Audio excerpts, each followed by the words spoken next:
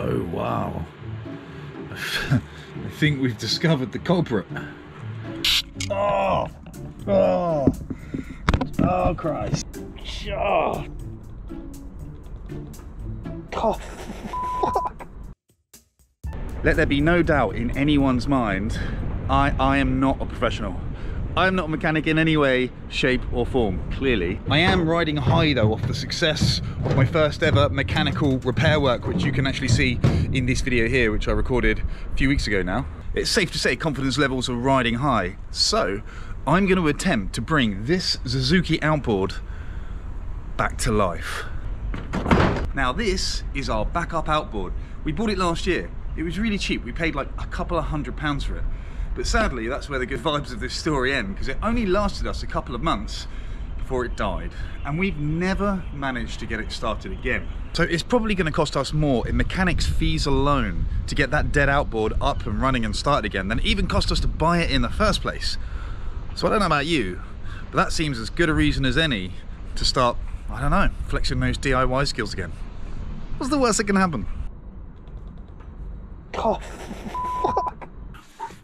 Alright, so first things first, as always, the YouTube consultation to try and figure out what's wrong. How to fix an outboard that is hard to start. Alright, we've got options. 4-cycle engine, that thing should start and run on like 1 pull, 2 pulls max. I've already tried. So after watching a few videos now, the consensus seems to be that if you have an outboard that's hard to start, 90% of the time the culprit apparently seems to be the fuel system. So I think that's where we're going to start. Although first things first, we're going to need some tools.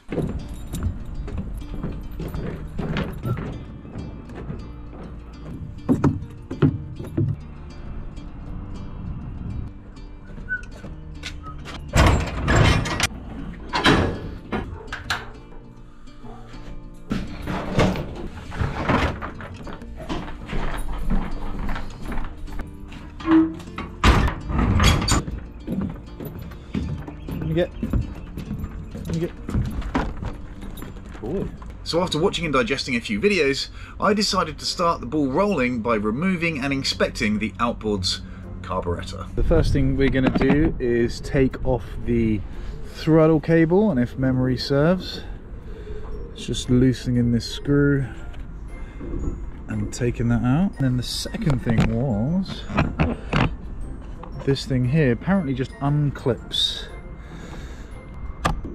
That literally just had a little screwdriver under there, just pop that out.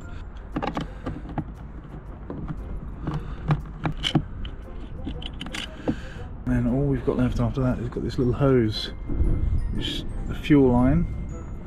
Just pinch that little clip and hopefully that will come straight off.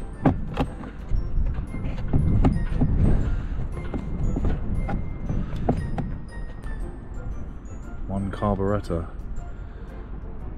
Remember which way it goes back on. Okay, that's the beauty of these videos, so I can remember how to put Humpty Dumpty back together again. There's a little gasket there, we just want to be careful we don't lose that. And then I'm going to transport this somewhere safer. Screw this thing back in place. So again, it's going to make remembering where to put everything a bit easier. And we're going to close that up and leave you for a minute.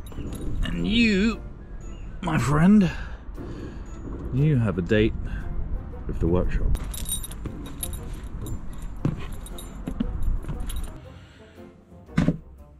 So when I dismantle this, one of the things that I do with any mechanical job that I do now is I remove a piece and I put it down in order. So when it comes to reassembling, I can just work my way backwards. Hopefully all the pieces go back in the right spot. If there's anything I forget, then I just play the video back. That's what this is for. We need to remove this. And we need to remove this, and the way in which we do that is we need to take a little flat-headed screwdriver in there and take these off here. Okay, so that one there is the choke, and then this one here with the spring is the throttle, and when you let go of the throttle, that's got to squeeze shut, And a couple of things to think about here, if I remember correctly, is this little spring at the corner on the bottom there. It's got a latch one side, and then you want to latch the other top of the spring side here, and that compresses the spring so it's so close. It's really important when you put that back together. Close it shut.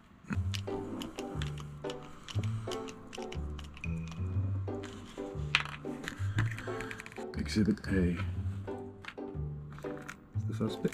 That should now fall out. Just like that. Okay. So if you look there, one side is slightly more warm than the other. That's the side that goes in face down, but just to make sure I don't forget it, the side that was face down, I put face down here. Exhibit B. Remove the screw. I'm going to leave that spring on, and I think this should now lift clean out.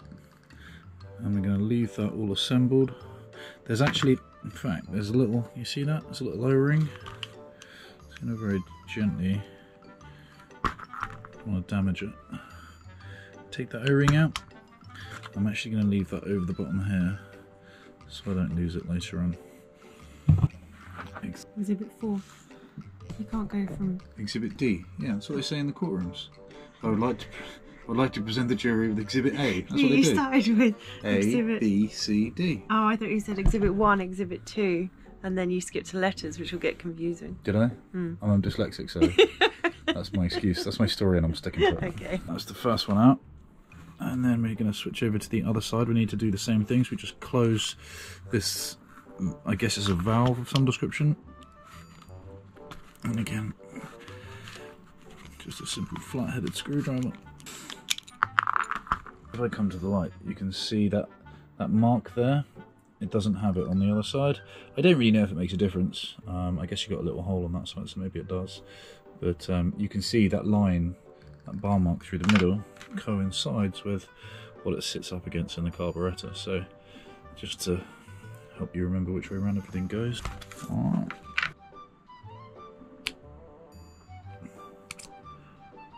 And this one again has got the little O-ring on there already, so we're going to take the cap off. We're going to need a different screwdriver for that.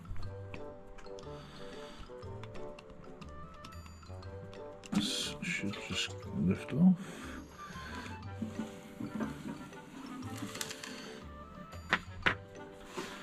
Again, a little gasket under there. There's a load of bits of dirt, almost like some water and bits of crud in there, so doesn't look good. Looks like it needs a good clean. Okay, now we're going to take the float bowl off. And that is a 10mm socket.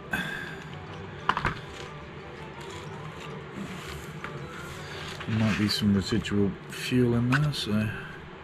Oh wow! I think we've discovered the culprit. Yeah, so there's all sorts of like jelly. Oh gosh! Look at that, and it's absolutely full of jelly. So if any of you guys know what's caused that, that is the float bowl of our carburettor, and it's full of what I can only describe as a translucent jelly. That will definitely be why it wasn't starting and running then. I feel good that we've like, Yeah. we're like, okay, the engine's not working, what is it? And YouTube said probably the carb, and we've got this far and it's probably the carb. Yeah. Alright. So gunky, and all around the float as well. This is all super gunked. Now I've given that a clear out, there seems to be a little bit of corrosion in there too, so I'm going to give that like a really good scrub and clean that, because I imagine that corrosion would only break off and infiltrate the jets, which would also stop the engine. The way I understand this float thing working is basically when that float sits in the bowl fills up with fuel. When that fuel gets to a certain level, it pushes the float up, and that float stops any more fuel going in. It stops the engine flooding, I suppose. And you should be able to blow into the side there when it's open. It should be free, and then if you push it up, it should stop. And that's how you know that's all functioning properly.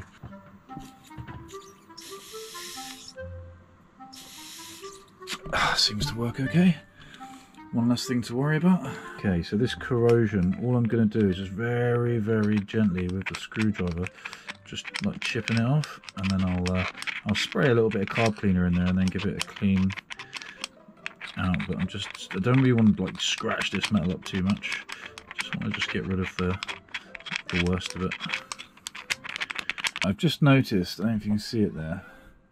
There you go, there's another screw just there. Little flat-headed screw. Apparently there's a jet or something hiding under that. So I'm just going to take that out. Carly's kicked me out. She said I'm not the man she first met. I'm joking. She has totally kicked me out. But that's because this carburetor cleaner smells really bad. She didn't want the house smelling like some sort of industrial garage, but it's fine. There's still plenty of light. I can get this done outside. So the carb cleaner, as I said, that was an Amazon purchase.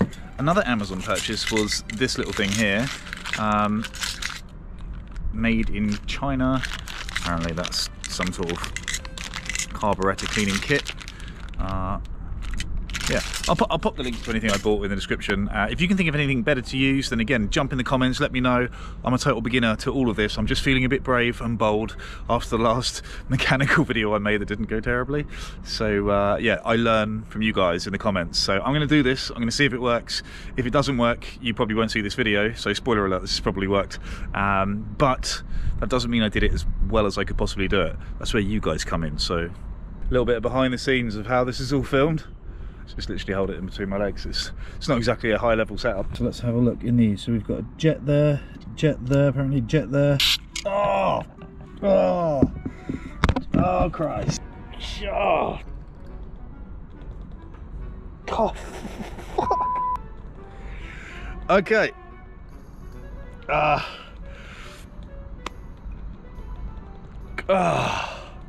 Wow, that's like mace. Oh my goodness. Note to self. Oh, look at my eye. Oh, wear goggles. Let me go get some goggles. Every day's a school day. Alright, take two. Let's try again.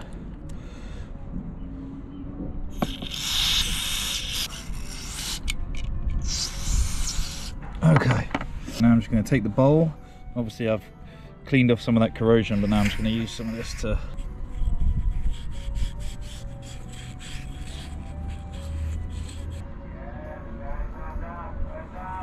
that wasn't just a random person saying well done to me for cleaning the engine. There's rowing training going on behind me. Just, you know, my entourage isn't that big. Trying to get as much of this sediment as I can, all this corrosion, whatever this is, around the float. Otherwise it'll all come off again and end up in the jets. Right, I'm going to check this little bag out. This is the kit that I got. Okay.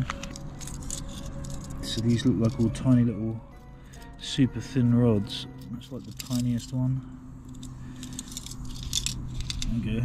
Can you see that? This basically feels like a bristle. This is pretty light. I'm going to just, again, just check really gently because I don't want to do any damage to these. There's just nothing obstructing.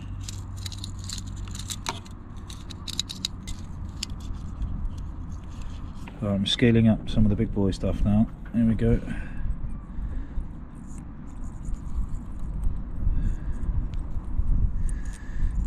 Yeah, there's big chunks of stuff coming out there.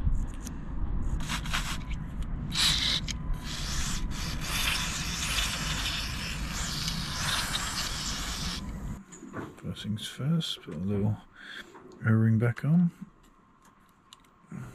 And we want to put the bowl back on, I believe, this way. This is the screw that comes on the bottom.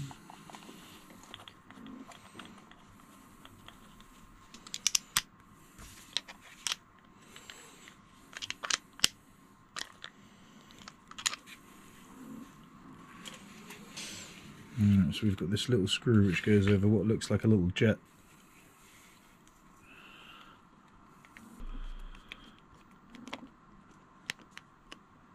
Okay, this gasket. Goes that way around like that. The gasket is in place. And put the cap back on.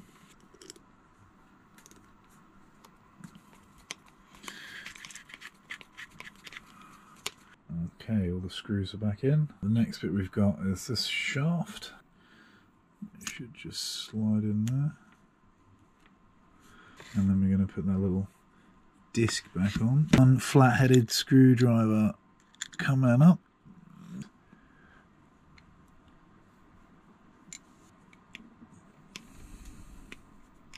And then that should, that's the, I don't know what the word is to describe it, but the gateway for the choke.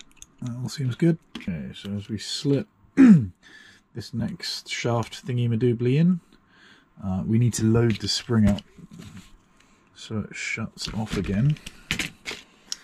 And I think if we just get a little screwdriver just behind the spring here, can you see that?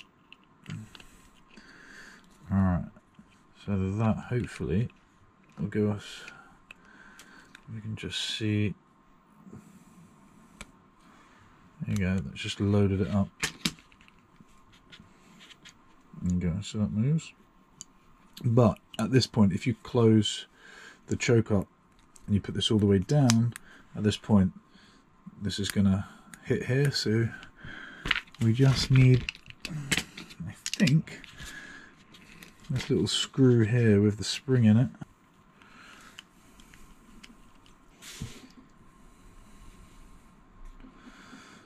This last little piece here.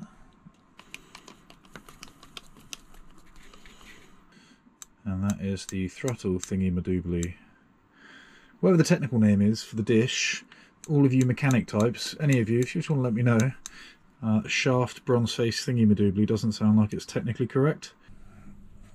Alright, let's go put Humpty Dumpty back together again.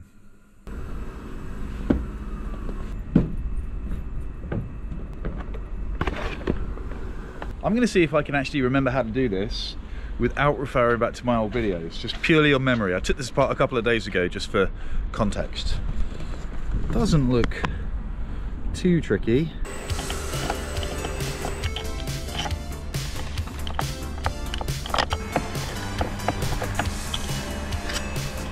And that's the way around the gasket goes.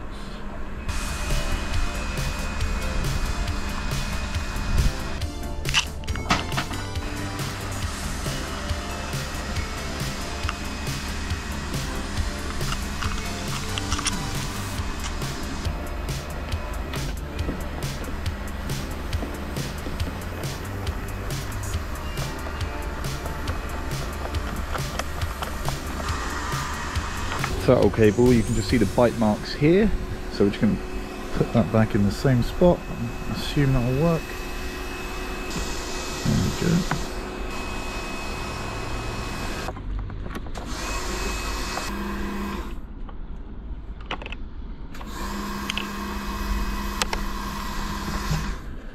I think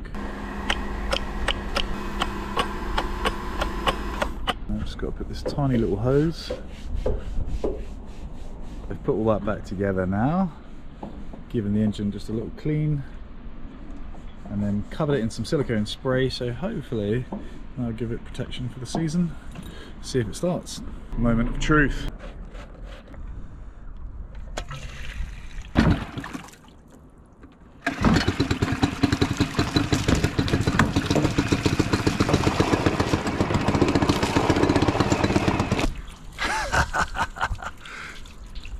Only works.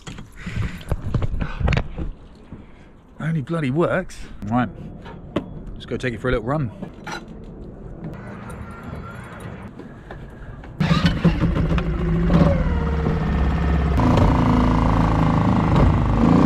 Can you hear that? Something doesn't quite feel right there.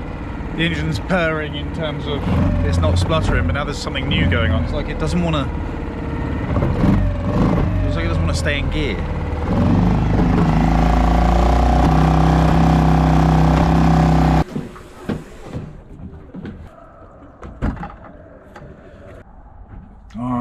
so that's a bit of a bummer. I'm gonna have another look on YouTube and see what I can find. It feels basically just like it's jumping out of gear, like it's not sticking in gear. I've got a horrible feeling like it might be a knackered gearbox. I mean, I paid a couple of £100 for the Outboard, just a little cheapy second-hand thing. I imagine a gearbox would cost more than that, so...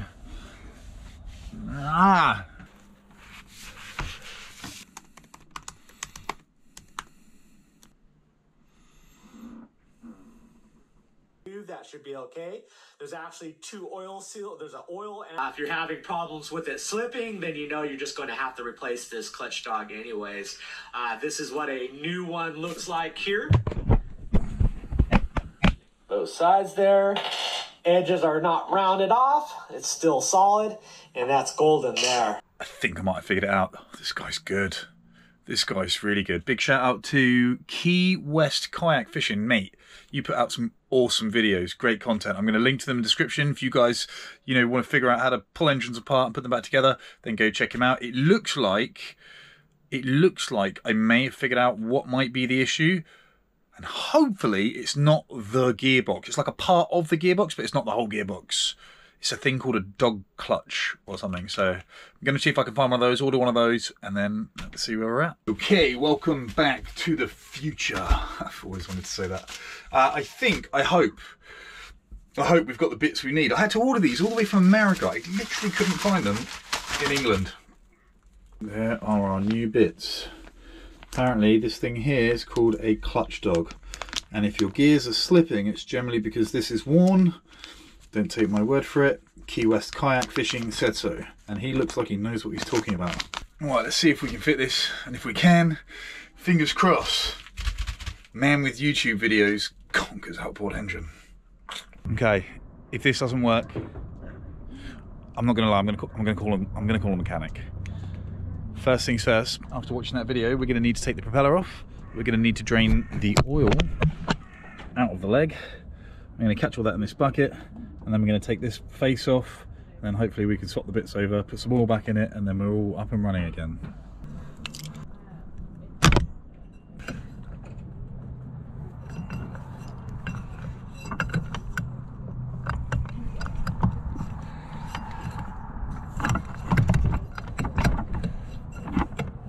Right, so I've just opened these two screws here to allow the oil to drain out, whilst I unscrew the front to try and get this off. Can't get the propeller off.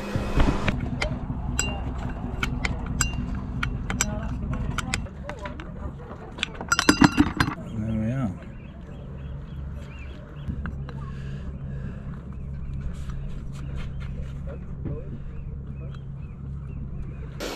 Okay, for some reason I just can't get the propeller off. It should just slide off once you've taken the split pin out apparently, but I don't know whether something's corroded in there and pinching it shut, but I've used quite a lot of force and I can't get it off. I've cunningly just dropped the pin from the end into the drink, so that's not good, but this does look a little bit worn here, so let's see if that changes anything. And pulls down, and this just slips out. Now the oil is black, but it's not milky, so that would say the oil seals are probably okay at this point. So there's the old one. So you see that all right?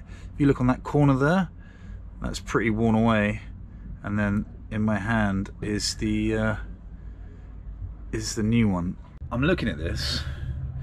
I'm not going to lie, the dog clutch thingy-majiggy I took out, although it has a tiny little bit of wear on it, it doesn't look like it's a dramatic enough amount of wear that it would be causing the engine to be like ka-dunk, ka-dunk, ka-dunk, ka-dunk. So now I'm worried it probably is a bit of a bigger issue, but we'll put it all back together first and see where we are. But let me show you how it works. For this one, you literally just release the spring, the dog clutch comes out. That's all there is to it.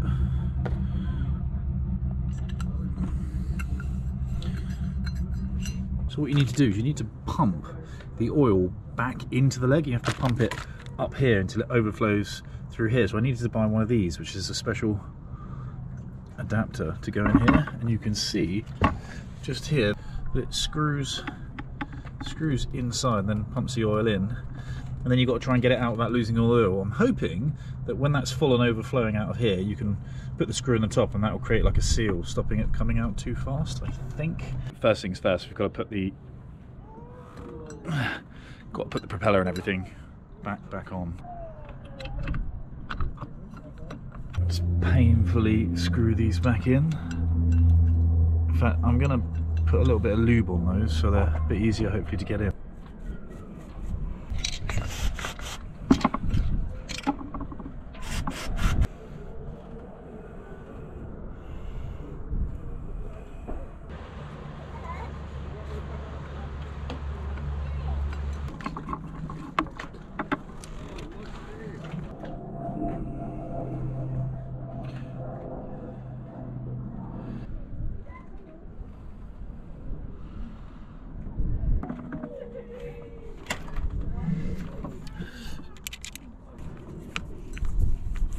Okay, hopefully we didn't lose too much there.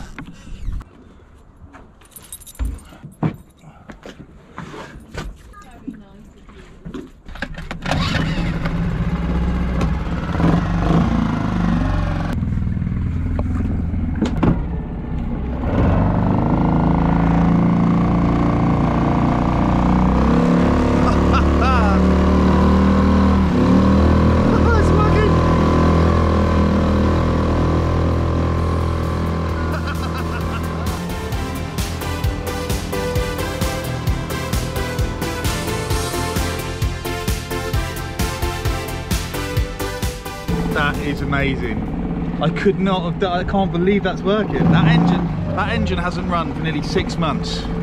It was dead, it wouldn't start, and then by the time we figure out what the starting problem was, we got it going, and then the gearbox I thought was knackered, but it wasn't, it was just a little thing. Oh, amazing. YouTube, I love you. I love all of you amazing content creators out there. I think it's Key West kayak fishing.